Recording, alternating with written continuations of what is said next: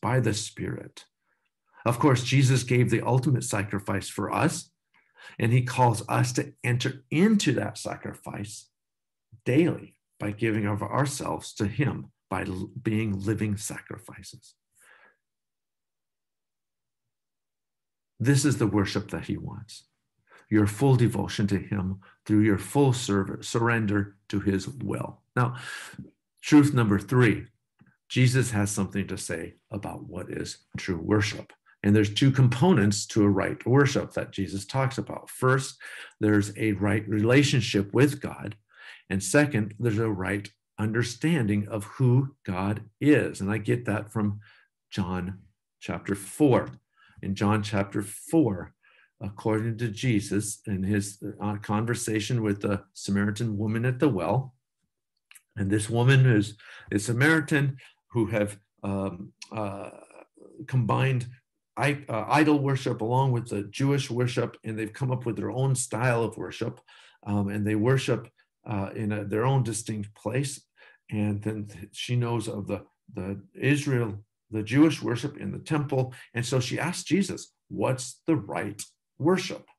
And Jesus tells her neither, that there's coming a time when true worshipers will worship the Father in spirit and in truth.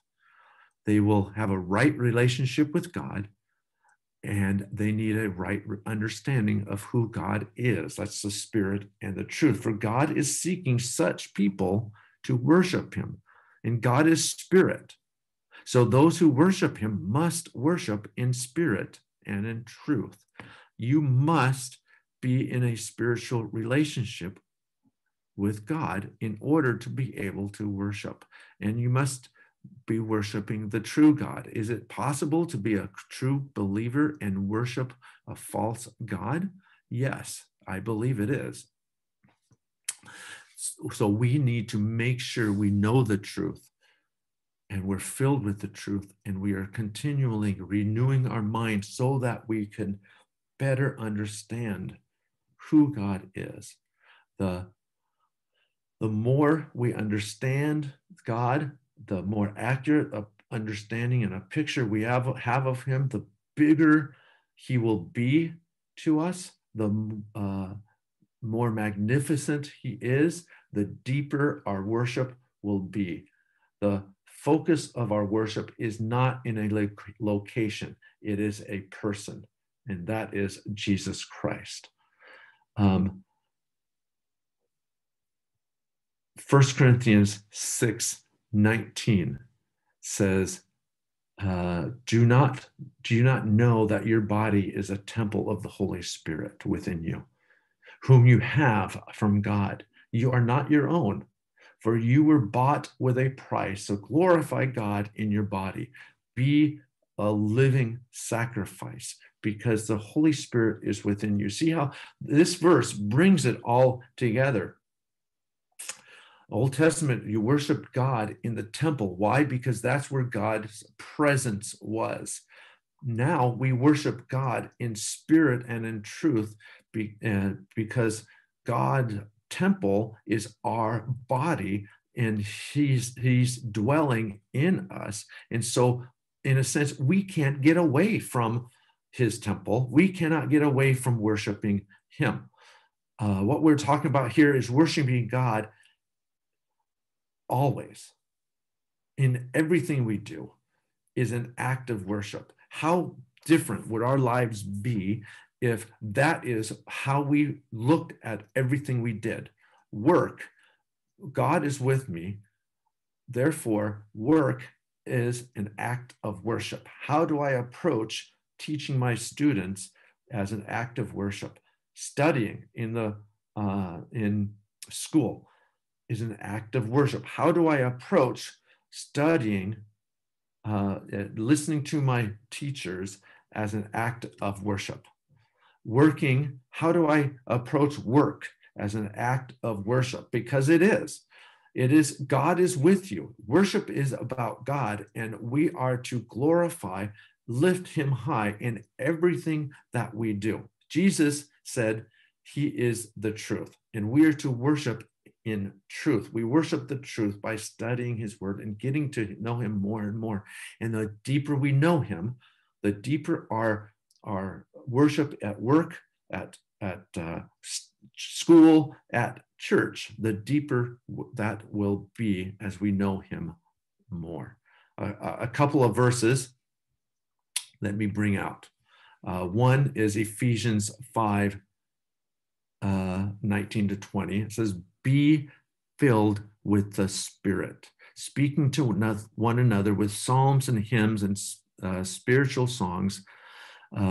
Sing and make music from your heart to the Lord, always giving thanks to God the Father for everything in the name of our Lord Jesus. So let's go on to the next verse, because it's a repeat. Paul says in Colossians, let the word of Christ dwell in you richly, teaching and admonishing one another in all wisdom, singing psalms and hymns and spiritual songs with thanksgiving in your hearts. So what does worship look like? It looks like a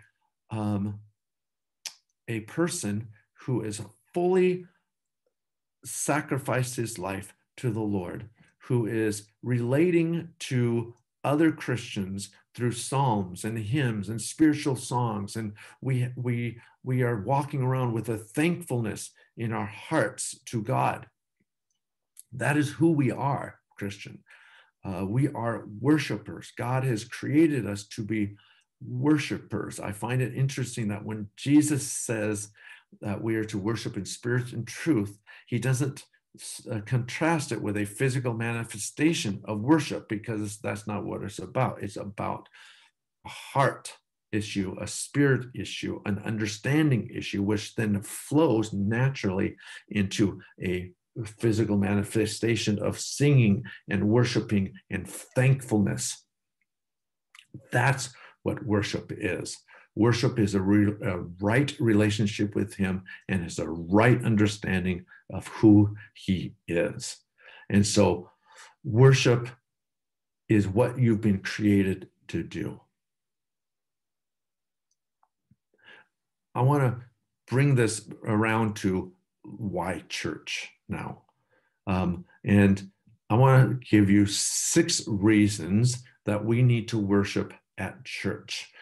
And I get this from a sermon by David Clarkson, who was a successor to John Owen, who preached a sermon on Psalm 87 entitled Public Worship to be Preferred Before Private Worship. And he gave 12 reasons, which were condensed into a quick 12 bullet points by a Presbyterian pastor. And then I took those and I condensed them to 6 reasons, and I kind of added one at the end to make up the 6.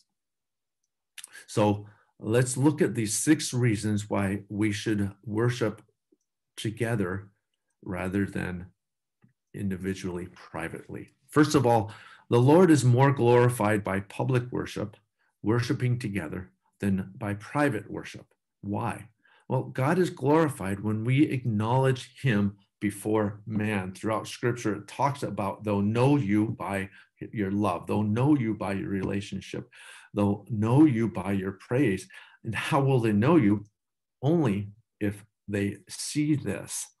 In church, it's when we come together and we glorify God together, we are lifting him up and we're magnifying him as a body coming together, and he gets more glory from that than if you stay home and worship him at home. Number 2, public worship is more edifying than private worship. We are called to encourage one another.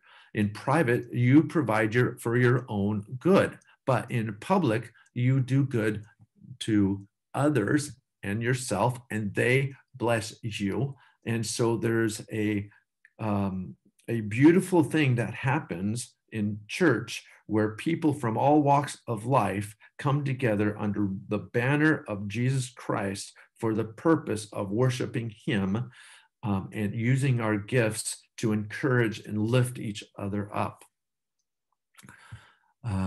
Thirdly, public worship is better security against apostasy and false teaching than private worship.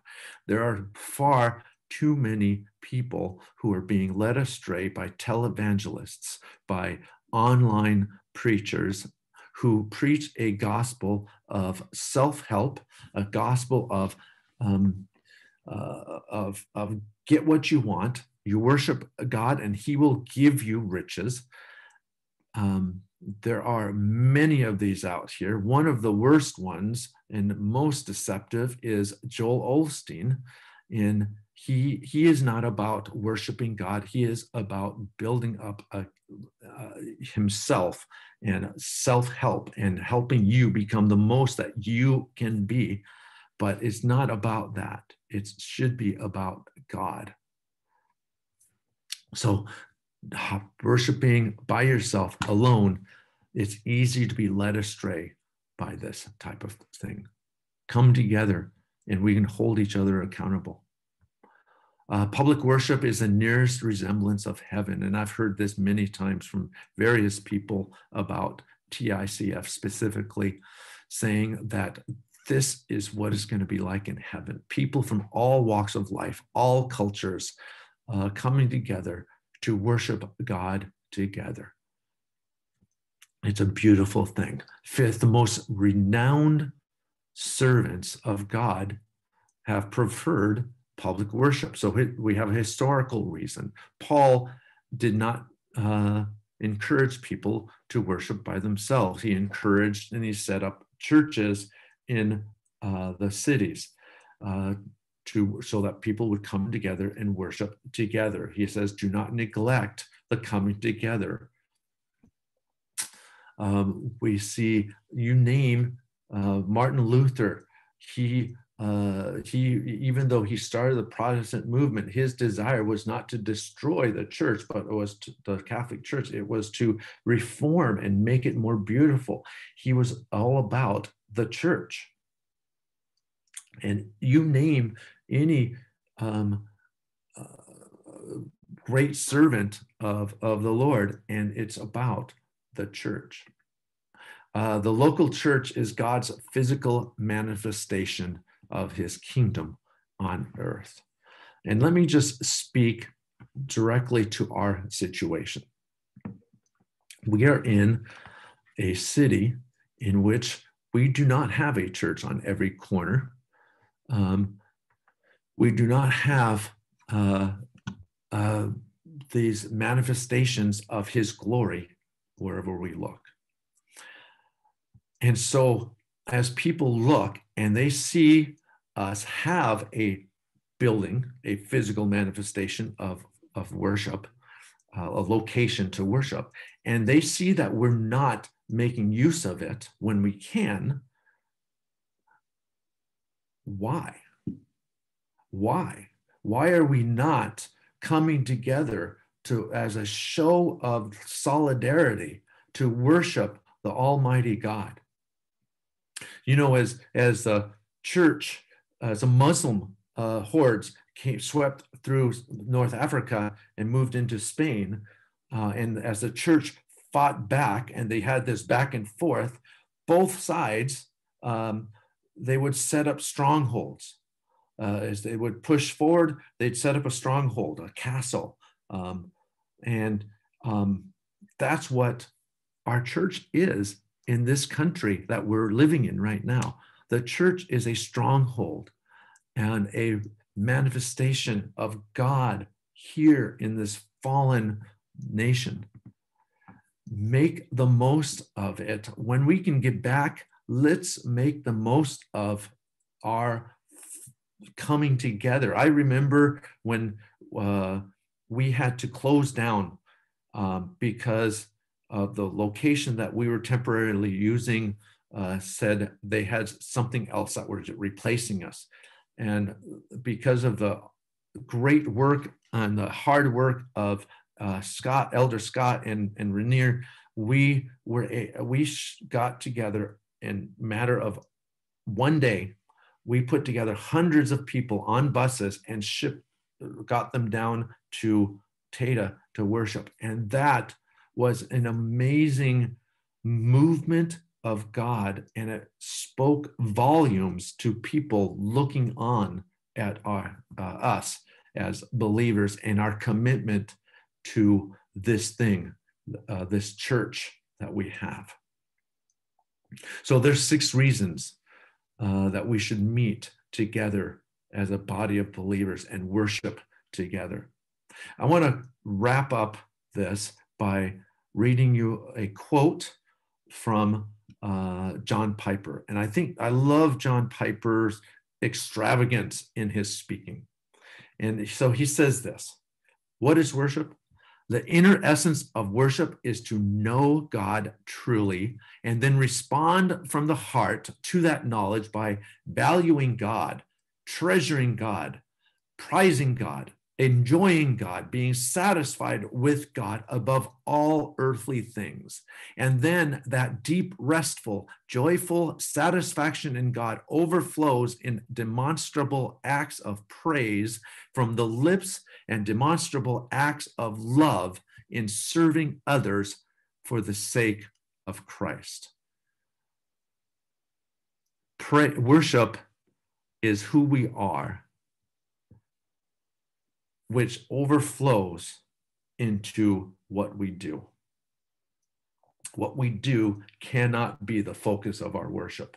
Who we are needs to be, who we are in his presence needs to be the focus of worship, because it's only from a heart that's truly focused on him, truly sacrificed on him, for him, and truly spiritual can we then manifest true worship to God.